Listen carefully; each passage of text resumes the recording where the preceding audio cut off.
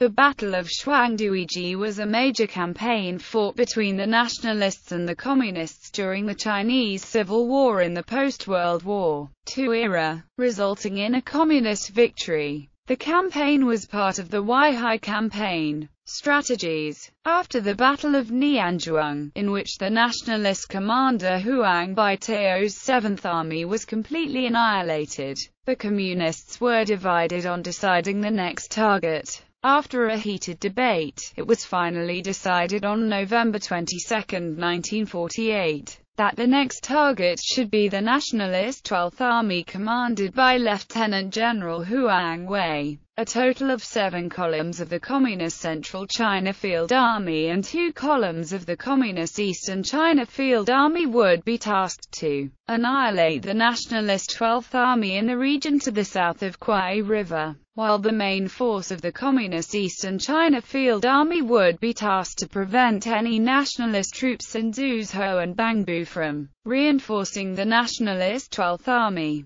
The nationalists, on the other hand, had a much more solid objective of re-establishing the line of communication and transportation between Zhuzhou and Bangbu by eradicating the communist forces in the region. To achieve this, the nationalists would launch a pincer movement from both south and north, with Lieutenant General Qiu Kangquan's 2nd Army and General Sun Yuanliang's 16th Army in the north, and Lieutenant General Li Yanyan's 6th Army and 12th Army in the south, with 12th Army attacking toward Xiu County from Mengcheng. Order of battle. Nationalists, the 12th Army commanded by Huang Wei, 10th Corps, 14th Corps, 18th Corps, 85th Corps. Communist Central China Field Army commanded by Liu Bocheng, 1st Column, 2nd Column, 3rd Column, 4th Column, 6th Column, 9th Column, 11th Column. Eastern China Field Army commanded by Su Yu, 3rd Column, 7th Column, 13th Column Artillery Units.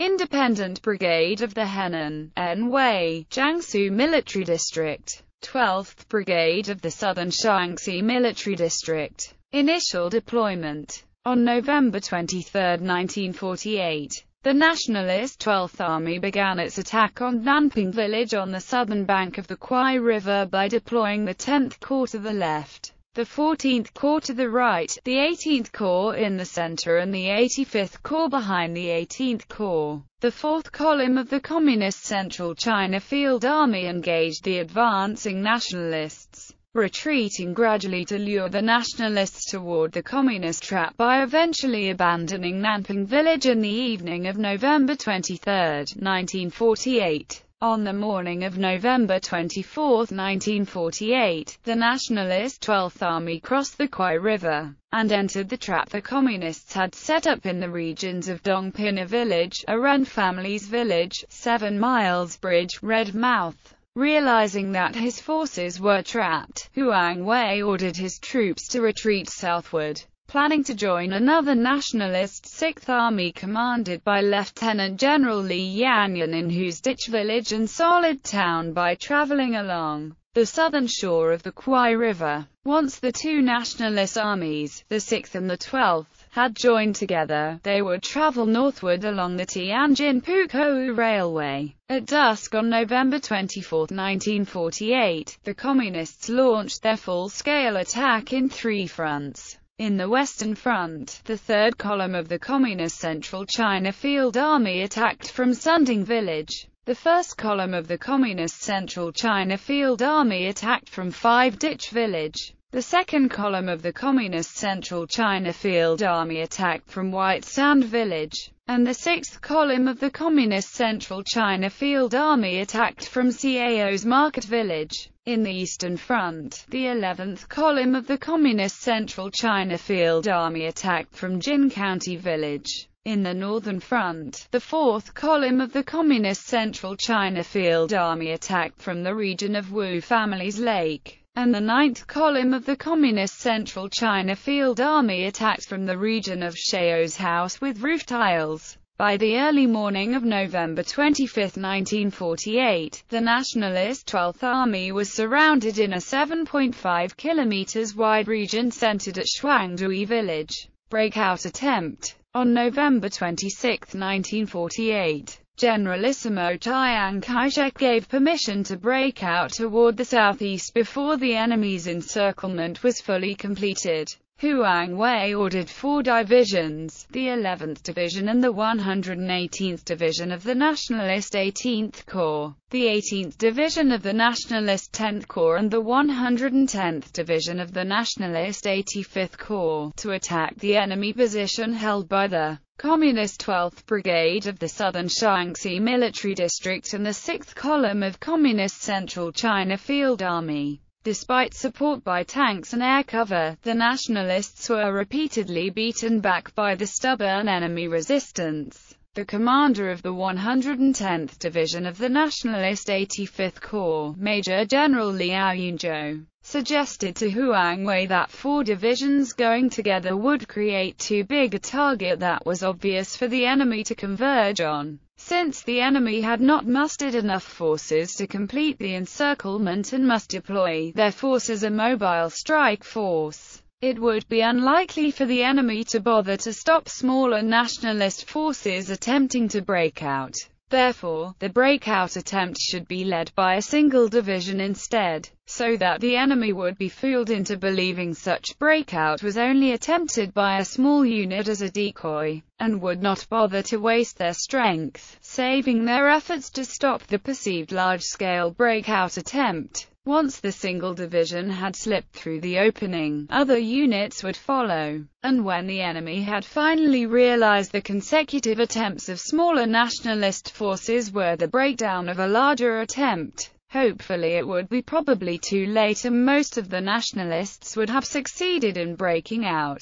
Facing with previous setbacks, Huang Wei felt that Liao's suggestion appeared to be possible and granted this proposal, and Liao Yunzhou volunteered to lead his 110th Division of the Nationalist 85th Corps as the vanguard of such attempt. However, unknown to Huang Wei, Liao Yunzhou was actually a secret member of the Chinese Communist Party, and led his 110th Division to defect to the Communist side after the latter allowed his division to pass through safely. Witnessing what they believed to be a successful breakthrough, other nationalist divisions followed, but they were immediately ambushed by the waiting enemy and were forced to turn back. Redeployment. After the failed attempt to break out, Generalissimo Chiang Kai-shek ordered Huang Wei to hold his position and wait for reinforcement.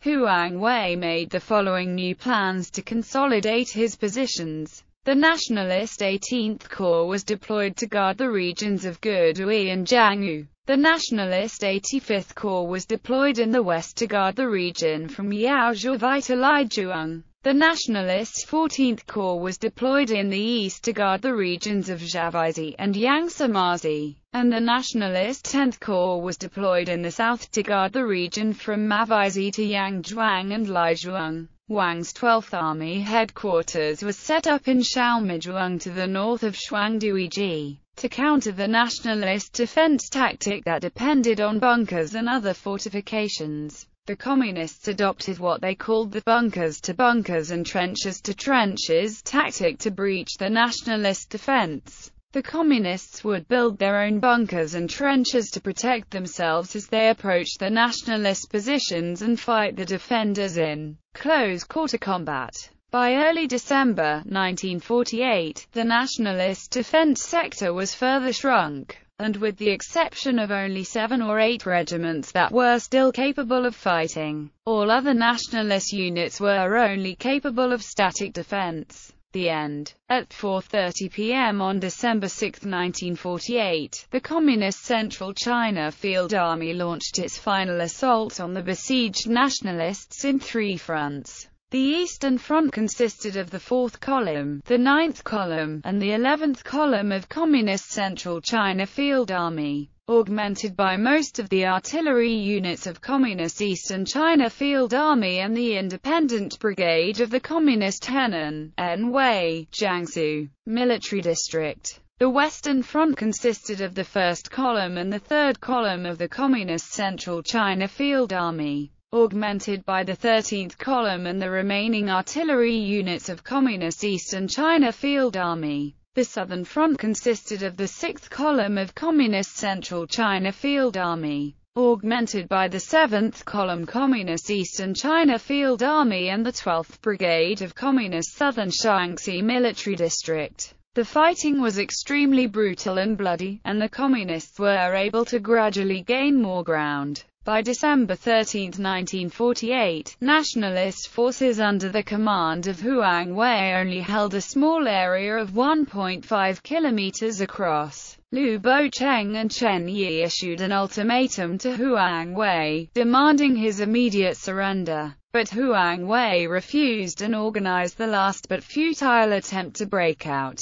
The nationalists put up a gallant fight which was not expected by their enemy, and as a result, the Communists had to reinforce their southern front by deploying additional troops of the 3rd Column and 13th Column of the Communist Eastern China Field Army. However, the end was inevitable and luck was not on the nationalist side. As Huang Wei attempted to break out, his tank broke down and he was captured alive, and his 12th Army was totally annihilated by dusk on December 15, 1948. Only his deputy commander Hu Lian was able to break out with 8,000 soldiers and escape back to Nanjing. Outcome: the communist victory of the Shuangduiji Campaign further ensured their victory in the Weihai Campaign, and the victory at Shuangdui village resulted in killing more than 46,000 nationalists and capturing over 50,000, including Huang Wei, the commanding general officer of the nationalist 12th Army. A huge quantity of hardware was also captured by the Communists, including 870 pieces of artillery, 15 tanks, and over 300 motor vehicles, and large amounts of munitions, all of which were immediately used against their former nationalist owners. The Communists suffered 36,000 casualties, with the 4th Column of the Central China Field Army suffering the most casualties,